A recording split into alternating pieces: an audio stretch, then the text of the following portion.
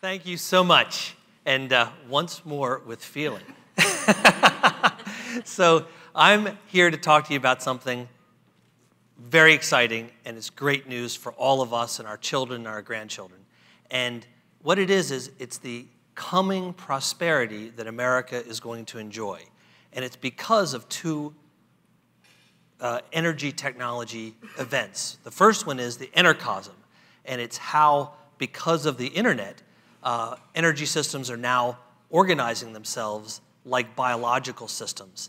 And that's important because it's going to squeeze waste out of our energy systems. And that's important because the #1 use of energy in the world is the extraction, refining, and distribution of energy. So there's lots of good to be gotten out of that.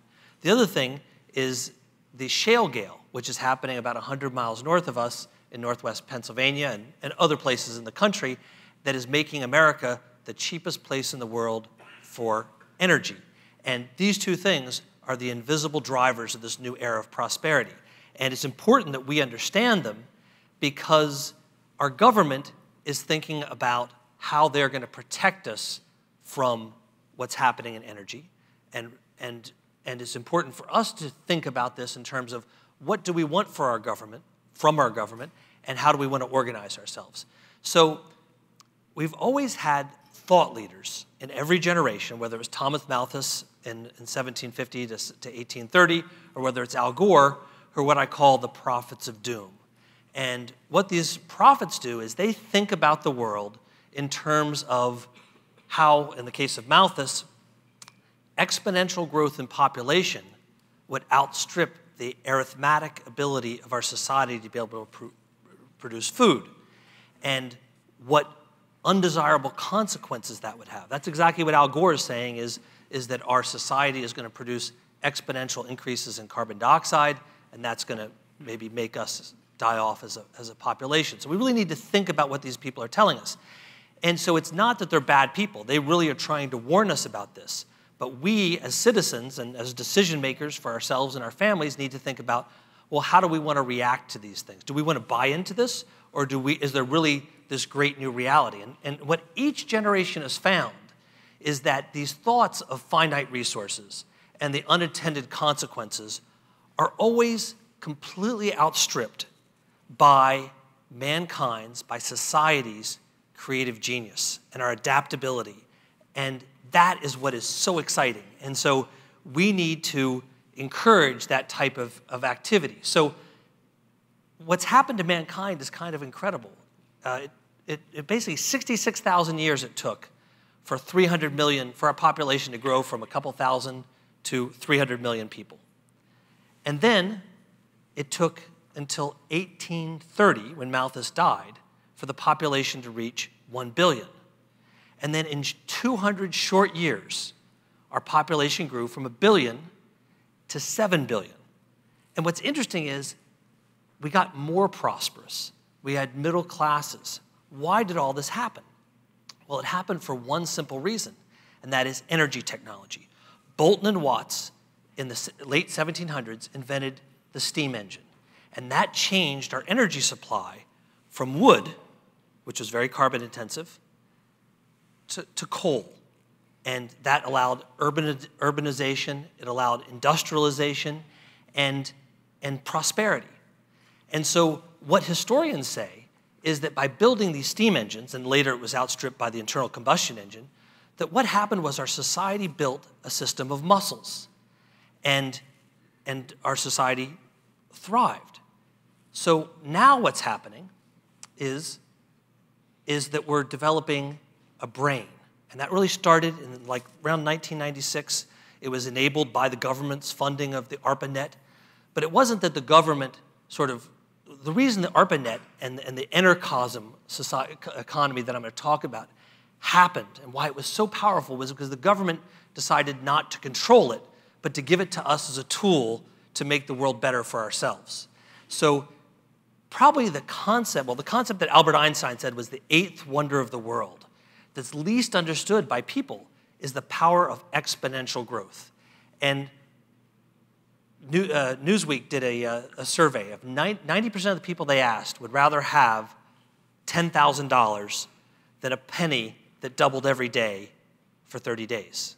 And that's like a really good decision to take the $10,000 until like the second, what they call half of the chessboard. And it becomes $10 million.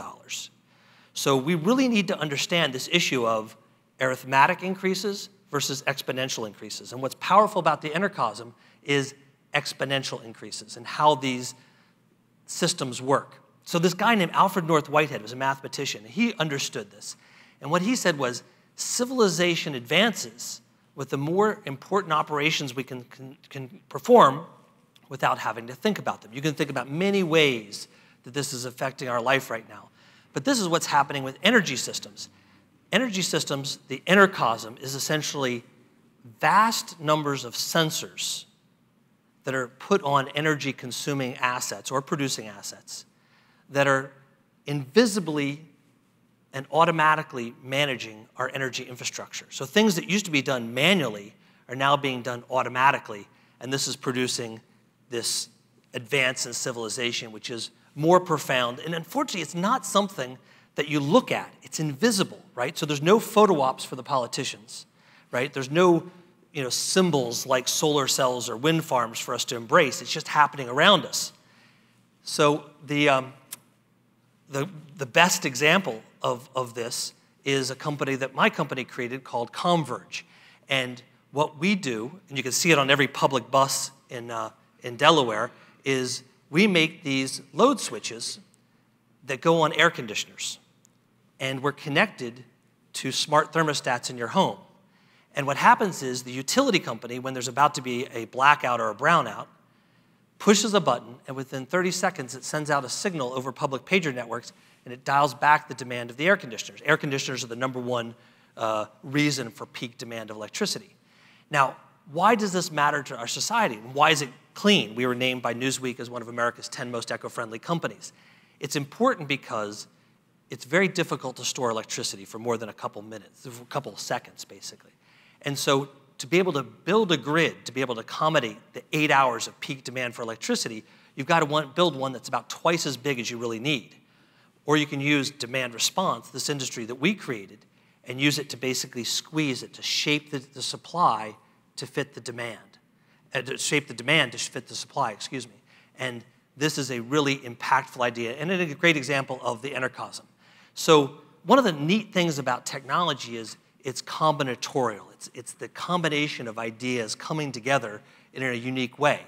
So the Enercosm is these 3 unstoppable events. It's the digitization, it's the ability to be able to control that air conditioner and be able to cycle it in a way that you as a household cannot know that you're actually, it's changing the temperature in your house.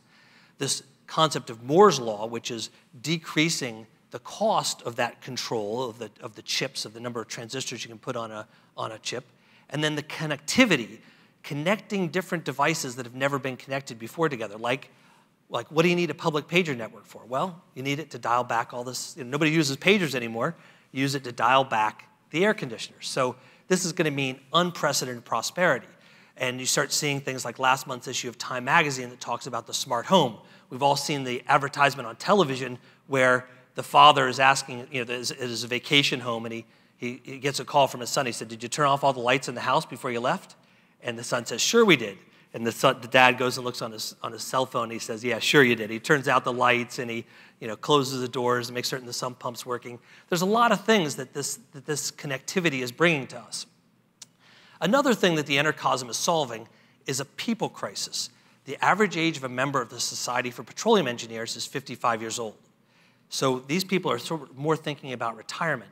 They've got these valuable experiences.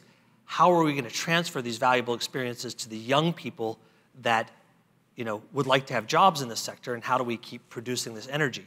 So what's happening right now is that the way the Enercosm is working is they're taking these very experienced older workers, and you're putting them in control rooms, and you're putting them in 4 or 5 TV screens that are attached to younger workers who are out on oil rigs with GoPro cameras on their heads, and the older guys are telling the younger guys and women that's how we're leveraging our talent across this energy infrastructure.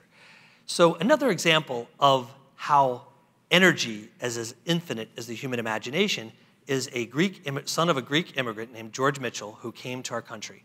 And he became an oil and gas entrepreneur in Texas. And he had a bunch of gas wells, and he was running into a problem. The problem was the gas wells were running out of gas, and he was in danger of going out of business. Around the same time, Alan Greenspan addresses Congress, and he says, we are going to run out of natural gas. We need to start immediately building LNG importation facilities into our country.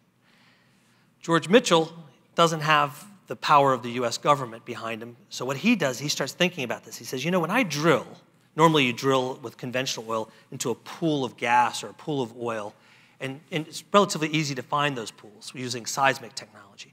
He says, you know, when I drill through the shale layers, they're very thin, I get a poof of natural gas or a little bit of oil, but not enough to really make any money.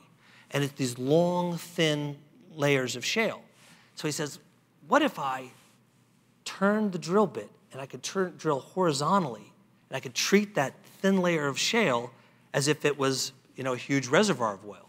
And they said, what if I could figure out how to frack and break that rock? And then what if I could use slick water? And this is, you know, I'm compressing over a period of, you know, it happened over 10 years.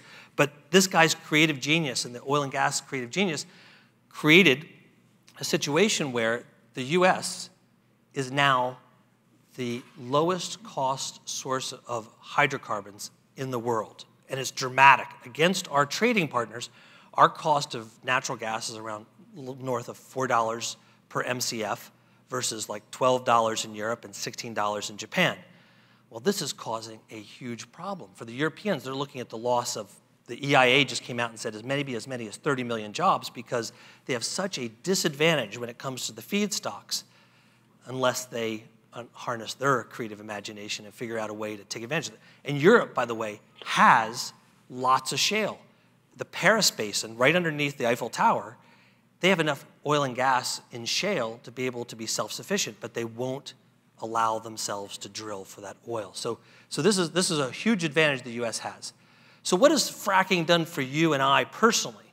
The IHS has estimated that the natural gas fracking has lowered our energy bills by $1,200 per household. Now, just to put this into context, the average Delaware household has $2,000 of disposable income, and 50% of Delaware households have no disposable income. So a $1,200 windfall is very meaningful to most people. The other thing it's done is create a lot of jobs. The actual oil and gas industry has grown by 25%. If anybody wants a job, move to Williston, North Dakota, or move to the Permian Basin or the Marcellus Shale area. These are areas that once you couldn't get a job, now you have to wait 2 hours in line to get a pizza. It's incredible how robust it's been. And the other thing that's kind of interesting is that there's still a long way we can go. What's happened is seismic technology, which is also, I call it digital energy, has basically gone from being able to get 25% of the oil out of a subsurface to 3D seismic, about 40 to 50% of the oil out of the reservoir before it's considered depleted. And we've developed a technology called 4D seismic, which we think will be able to get it to 65 to 75%. So we're unlocking the creativity of the geologists. And we're also developing the first new seismic tool in 50 years. So what's been happening is our energy systems have been decarbonizing. So this is since 1900, the Intergovernmental Panel on Climate Change has said that there's been a dramatic decrease in the amount of carbon in our energy sources, from wood to coal to natural gas. And that's going to continue. As a matter of fact, the other good news is our carbon dioxide levels are back to 1964 levels on a household per household or per capita basis. That's really alarming, considering, think about the personal computers and the TVs, all the electricity-consuming appliances we have today that we didn't have in 1964. So we're actually doing quite a good job with this. Other EIA, Energy Information Agency, data says that despite the fact that our consumption of electricity has gone up 200% since the 1970s, our total aggregate emissions are down by 60%. So why do we have such bad energy policy? Well, one story I like to tell is that Alfred Nobel was an engineer. And when he died, he put in his will that his two most trusted advisors, both engineers, he wanted them to administer the Nobel Prize. They had no interest in the public policy aspects, like most engineers, and they delegated it to a lawyer, and as a result, we have Nobel Prizes for almost everything, but not engineering. Okay? So our engineers need to be interested in public policies. They're not, so as a result, we're basically getting legislated by 22-year-old legislative assistants who think they know about energy. And so Delaware is a microcosm. So America is going to thrive because of this entrepreneurial boom in shale. There's been no shale fracking on federal lands. It's all been on private lands or state lands.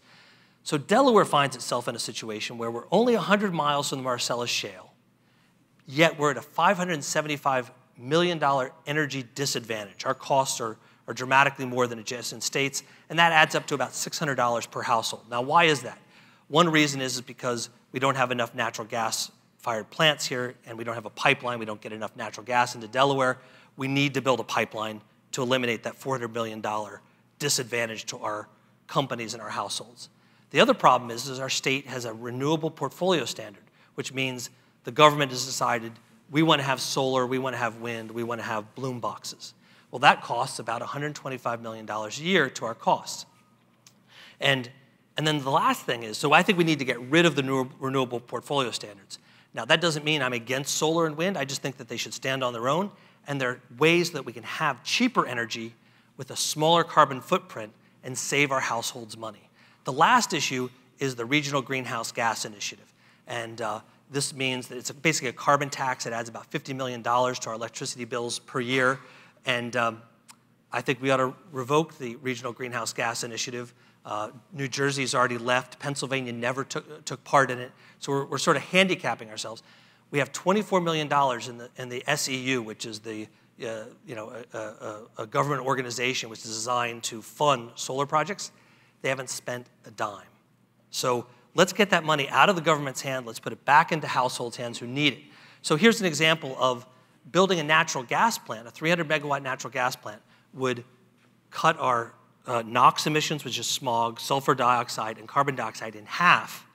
And instead of adding $200 a year to our electricity bills, it would reduce our electricity bills by $200. So if you really care about the environment and you don't care whether you get these symbols of solar or wind, natural gas is the thing we should be embracing. So why should energy be cheap? Ask the 375 people who lost their jobs at Everaz. Everaz steel plant in Claymont closed for two reasons. Number one, our energy costs are 100% higher for industrial consumers of electricity in Delaware than in adjacent states. And second of all, we have a gross receipts tax. That means they have to pay taxes even if they're losing money like they were. So Bill Gates asked the question, why should we care? Why should we be involved? It's because we always underestimate what can happen in the next 2 years. We always overestimate what can happen in the next 2 years. We underestimate what can happen in the next 10 years.